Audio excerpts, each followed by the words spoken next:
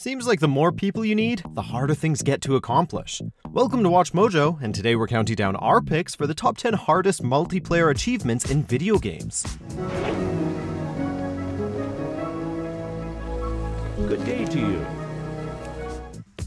Before we begin, we publish new content every day, so be sure to subscribe to our channel and ring the bell to get notified about our latest videos. For this list, we're looking at the most difficult challenges that developers gave to gamers in online and co-op modes. We're basing our picks on the outright skill required, how much each achievement relies on luck, and the time investment needed to grind out each gaming feat. Wait, who's behind me? Who's behind me? I got you. Number 10, Legendary Fighter, Super Street Fighter 4. East Asia, Old Temple. Destination confirmed.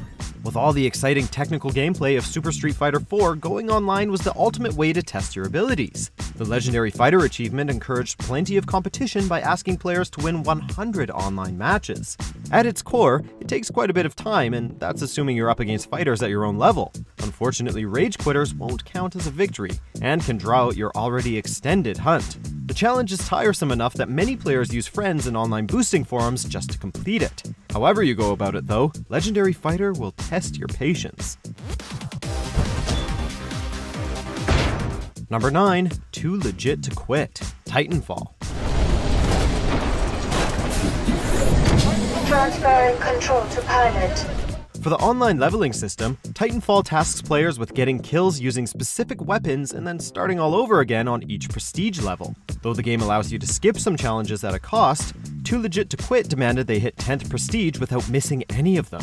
Titanfall encourages you to use their Forge certification system too, as certain weapon challenges can be excessively tedious, but a single such skip permanently locks you out of the achievement, which is worth an insulting 0 gamer score. Considering it still takes forever to prestige while using Forges, Too Legit to Quit arguably demands too much.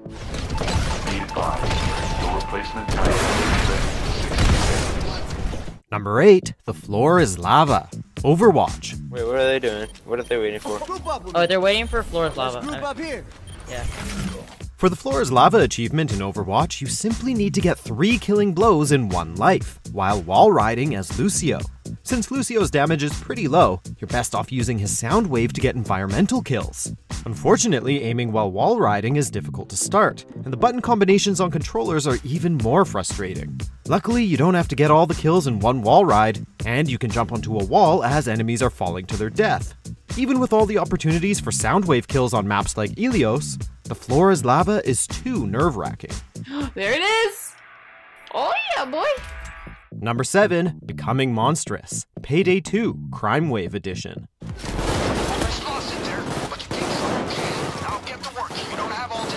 There's no skipping or weird caveats to hitting Infamy Prestige in Payday 2 Crime Wave Edition, just lots of grinding. The game requires you to hit the demanding 25th level Infamy, or level 2500 for the Becoming Monstrous achievement. This means tons of time playing the same heists, and hoping you get good teammates every time you use matchmaking. You need to hoard cash, secure everything on heists, and try to stay stealthy to speed things up. Though you can accelerate Becoming Monstrous with some unlimited heists, there's simply too much risk involved in securing this already drawn out achievement. Number 6, Mastermind, Grand Theft Auto 5. I'm trying to save the world, for f***'s sake, man. If it'll let me. Ivan was helping the IAA, the government. Helping the government? I was trying to be the government. Grand Theft Auto 5's Mastermind achievement is certainly a challenge, but mostly because it requires so much coordination with other players. Earning Mastermind means completing the criminal Mastermind challenges for the downloadable Doomsday heist. While completing this heist is a task in itself, you also need to do it on hard without losing any lives on setups or finales. Players have to do this as a pair, trio, and quartet, with growing amounts of coordination and luck with player lobbies. With the extensive preparation and guides needed to carry Mastermind out properly, a real heist might actually be even easier. Thank you very much. I'll be in touch. Thank this, work this. Where's my assistant? Number 5, yes, I am the real Garry. Garry's Mod. I just got the achievement, and so did you.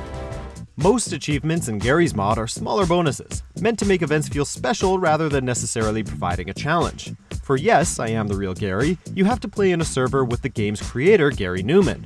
Problem is, Garry virtually never plays his own game anymore. Unlike similar achievements which allow every player with the achievement to pass it on, you need the Mr. Newman. Fans have stalked Garry's profile and even set up massive events around him to complete this otherwise impossible undertaking. Since all related glitches have been patched, Garry himself ironically can't get the achievement. Find him. Is it Garry Happy Face? Yeah, that's him. Number 4. How the West Was Won. Red Dead Redemption.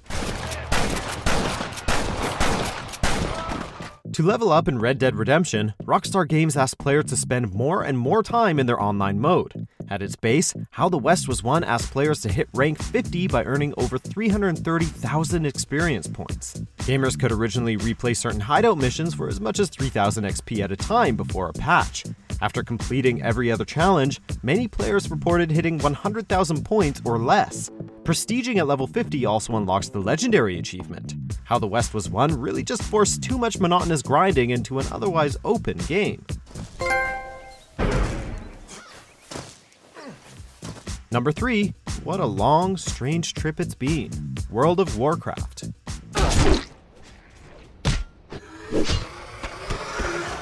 Regardless of your skill level, What a Long, Strange Trip It's Been takes longer to complete than any other achievement in World of Warcraft. This is because it requires people to play the game across 8 different holiday events, including Christmas and Valentine's Day.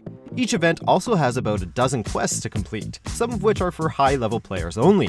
At minimum, you need 9 months to complete all the quests, and that's assuming you don't miss one and have to wait another year.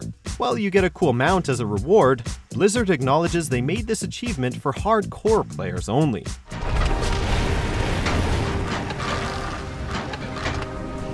Number 2. Seriously 4.0. Gears of War. Gears of War ditched their insane kill count seriously achievements for Gears of War 4, and made you complete everything else instead. Seriously 4.0 requires you to beat the campaign on Insane and then climb all the way to level 1000 online. In Horde mode, you'll have to level up each class and then max out one skill. After you complete 50 waves in Horde, you'll have to do that again on each of the other 9 maps. Unlocking all 141 ribbons requires hyper-specific scenarios and researching how to complete them. Suffice it to say, Seriously 4.0 wore down even the most hardcore players with its extreme demands. Number 1. World Champion. Tom Clancy's Ghost Recon Advanced Warfighter.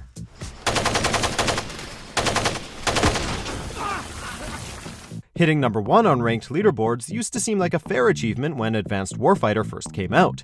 People soon realized, however, that becoming top dog was reserved for a couple gamers.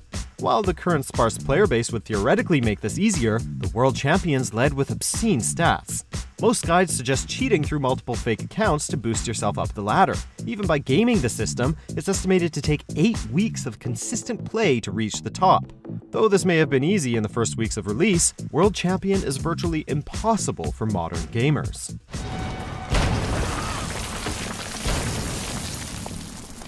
Do you agree with our picks? Check out these other great clips from WatchMojo and be sure to subscribe and ring the bell to be notified about our latest videos.